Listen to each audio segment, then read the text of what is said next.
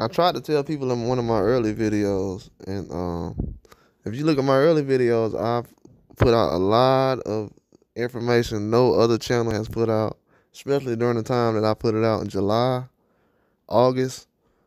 I've said that the real reason Charlo picked the Canelo fight with Terrence Crawford, with him looking at Terrence Crawford ringside, I said that during the fight, and I also have told people that Canelo is going to clean out PBC any way possible that he can, because at this point, the talent over there, they've already lost a lot of undisputed belts. That's what people don't have to realize. In a way, fight with Stephen Fulton, that was undisputed. That was unified, undisputed, whatever it was. But they've lost belts over there. Then you have Spence and Crawford. They've lost belts. Spence Crawford fight. Then Spence lost his belts. Now you have with Charlo, he's going to end up losing his belts to Tim Tszyu, and he risked all that going up to fight Canelo. Then he lost value fighting Canelo and fighting the way he did. Now, if he would have went in there and fought tooth and nail with Canelo, people would still be trying to watch him. But to go in there and see him lay down, ain't nobody trying to pay for that no more. And and then when I bring up the fact that, oh, so-and-so hasn't fought a pay-per-view, people say, oh, well, what does a pay-per-view mean? That's what a pay-per-view means. Charlo got all them fights, and he never looked like that, because that's what a pay-per-view means. When you get under them bright lights, you might not be the same guy. We're going to really find out who you is when you get under the bright lights. It's different. That's why people say it's different when you in there. That's why Canelo was saying he ain't never been at this level. It's different. He ain't been in there with nobody like me. He going to see my skills. When I heard all that, then I heard the feet shuffling and all this other stuff, I said, yeah, I'm going to go with Canelo on this. Possible stoppage. It was possible, but I wasn't going for the stoppage. I think it was going to go 12 rounds, but Canelo victory all the way. So when you see Canelo clearing out a lot of these divisions and things like that, now you hear guys getting quiet because they've been having Canelo fight the wrong guys the whole time. Oh, I want to see another Triple G fight. Oh, I want to see another Triple G fight. Let me see a third one. Then he gets booed in the third fight. Then he gets booed in the Bivol fight by his great fans that just boo him for one loss. I'm going to boo you. You done fought all these other guys, Kovalev and everybody else, but I'm going to boo you in this fight. So, if you're a Canelo fan who's booed him before, please don't support me. I don't want none of that, because to love a guy so much you got to boo him after one loss, I don't want that around.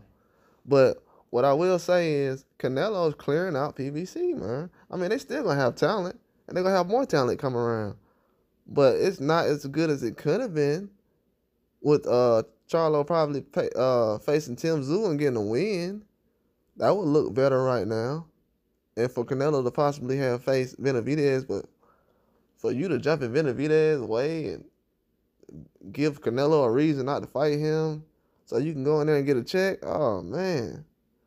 That is the worst thing ever.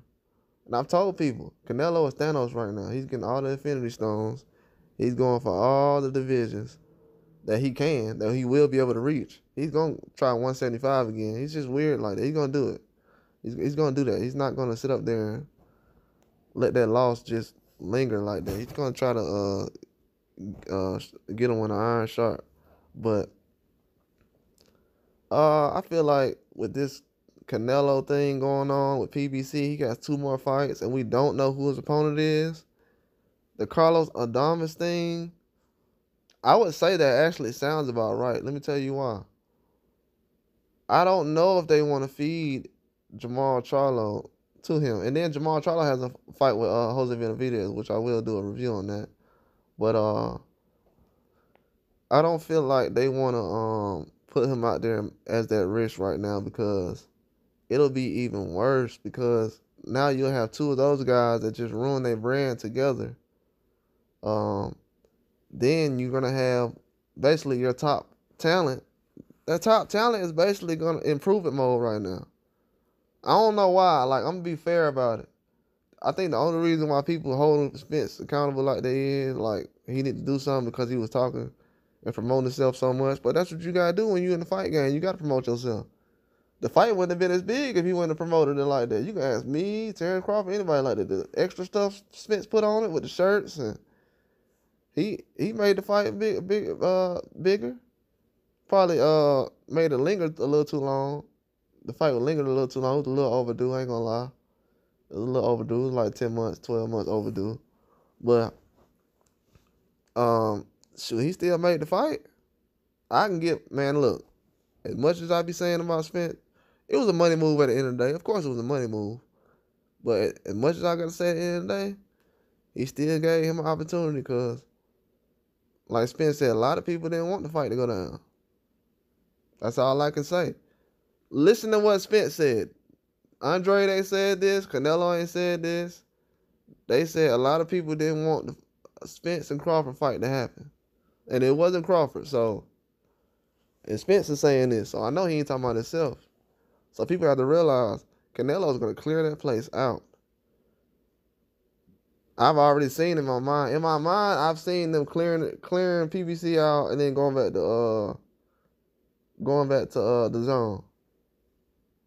Clearing them out and going back to the zone. If people see what the moves that's going on, the Showtime move and PBC, that's just the sprinkles on it. That's not even the surface of what we're gonna get to as far as with this boxing. A lot of this boxing is in America's. It's gonna go back to the early 2000s. It's gonna look like those Klitschko days when we had K9 Bundra's and those guys going around fighting. It's not gonna look like how it's been looking recently, because you gotta have a platform, and right now the platform are gravitating towards what other people are doing, like Fury and all these other guys. Canelo is destroying what other people are building right now, and they're letting them do it without even giving themselves a chance, because you're giving him all the ammunition, and then he's fighting at a higher weight class, and I'm glad he's doing it because he's exposing everything. Canelo and Tim Tszyu are exposing all these fighters that's sitting up here saying the guys are ducking them. Crawford has X'd out a guy that says ducking. Charlo has X'd out a guy. Canelo has X'd out a guy that says ducking. Tim Tszyu trying to double X that. So all the guys are saying, oh yeah, they ducking me. Yeah, okay. Canelo ducking you? Yeah, Canelo probably ducking some other guys, which is strategic. You're not going to hear most people deny that. But they don't usually say Canelo ain't ducking the guy. They'll say, but what has he done to deserve a fight? So most of these fans they don't even believe that he's not ducking nobody. They believe it themselves. Why would he fight someone who hasn't fought anybody? He's ducking Charlo. See, now you got Canelo and his fans repeating what Jermell Charlo said. If you think Jermell Charlo is such a soft fighter and he's this and this, he talk a good game and he's capped, and you think he's a liar, you think he's a liar. If you think he's a liar, why are you repeating his words about what Demetrius Andre and all this stuff about ducking? So you're going to bash Charlo, but then you're going to say somebody was ducking him? Okay. Make that make sense. Make that make sense. Make it. Because with Canelo doing what he's doing right now, the only two guys that will be able to even try to stop him is the guys who aren't trying to jump 2-3 weight classes to fight him. They're trying to fight him at his weight class, at the weight class that they're at now. But we're not going to let that happen, though. You got these promoters out here saying, oh, Andre, he's a dangerous fight now. He's a dangerous fight now. He's been a dangerous fight. He's 35 years old.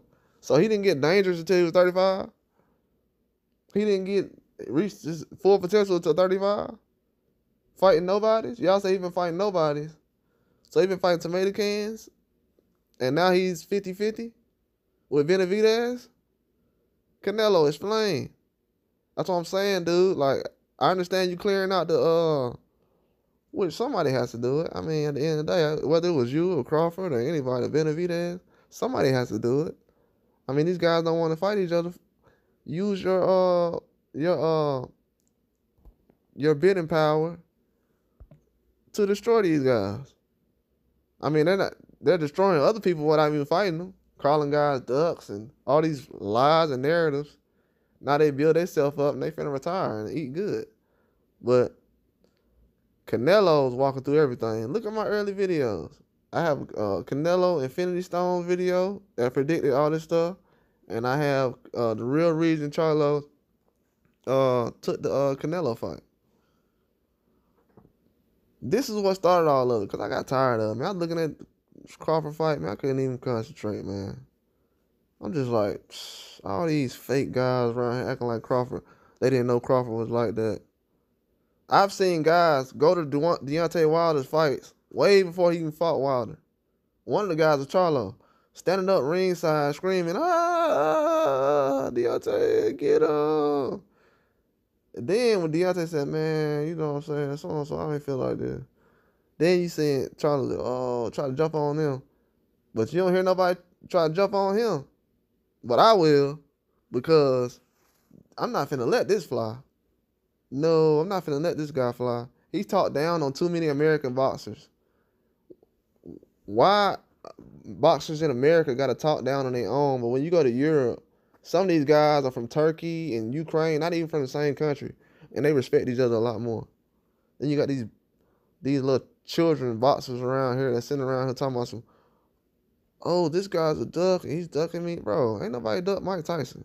If you ain't Mike Tyson, or if nobody considers you to be even close to Mike Tyson, please don't say that. Nobody's ducking you. To be real, we gave Charlo credit after fighting Leuven, when Leuven was young. But these other guys, when Leuven beat them, we don't give him credit, though. Canelo's exposing all this crap. People talking about, oh, why Canelo's going back to 168? He need to fight me. He need to fight Charlo. Man, I'm so glad I got away from that crap when them dudes was talking, man. I knew it was just a terrible situation altogether, but Canelo cleaning this up is going to do wonders for boxing. I'm just going to be real. It's gonna do wonders for boxing, because now that ducking word is starting to get used less and less. Even though I still hear minions repeating it, it's still getting used less and less, because now people realize, oh, the guy who said that, he's at home right now, basically on retirement mode. Oh, the guy I'm talking about who said so-and-so ducking, he's just got a payday. When his next fight is, I don't know exactly. You know why? Because the guy who's sitting around crying wolf, he's the one who's actually been ducking. See, when guys don't want to admit it these days in boxing, a lot of these guys, they just trying to cash out, get in, and get out. That's why I'm going to say another thing, too. And it's no disrespect to anybody, but a lot of these boxers that try to group up with other boxers, I'm watching you. It's a thing I noticed, like when guys are in defense mode or they need some kind of boosting or confidence, they try to get in groups like a little gang. But these guys run around in groups. If you one of the boxers that I look at and support, think that you're a top talent, and you run around in groups co-signing the next guy because that's your homeboy, I'm gonna start looking at you crazy. I'm gonna start looking at you like how I was looking at Charlo them, Spence them. Like, bro, I understand y'all from Texas and all that, but are y'all gonna be realistic, or we just gonna say, oh, so-and-so the best because he from where I'm from? Man, when we were growing up, when we was with combat sports, we wasn't talking about, if a guy was on my team and I knew he was gonna get smashed, I'm gonna say, hey, man, he gonna get smashed. That dude was on my USA team. I know him, and my friend, he ain't prepared like that because of this, and this, or the other guy got more and more experience, or he hasn't dealt with this style or this and that.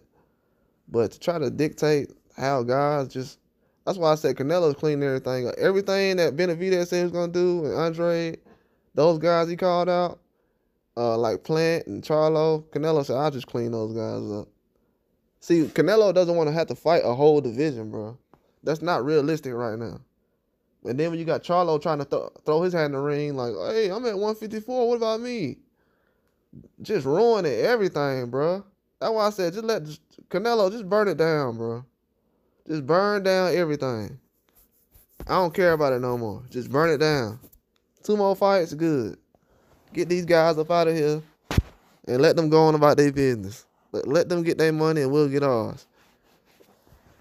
Sitting around saying other American boxers is trash. That's hurting us. We'll probably have more networks if y'all want to run around trying to devalue guys. Jump in the ring with them. I'm gonna say another thing. I don't trust no guy who talk like that no more. If you even sound like what Charlie them is saying, you gonna be on my bad list. Seriously. I don't want to hear none of that stuff no more. That ducking and all that. I be hearing guys in my comments, man. I ain't trying to hear that no more, man.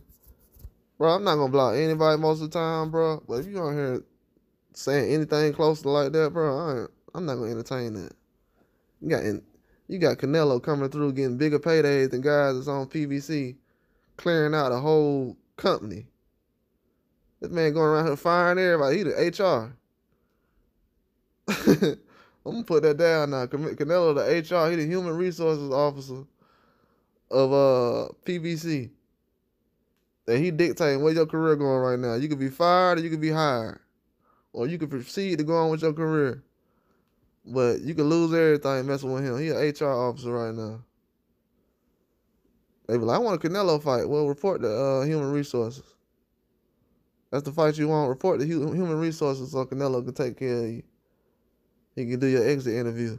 Because that's all it is. He giving out exit interviews. Because this is terrible, man. I like it, though.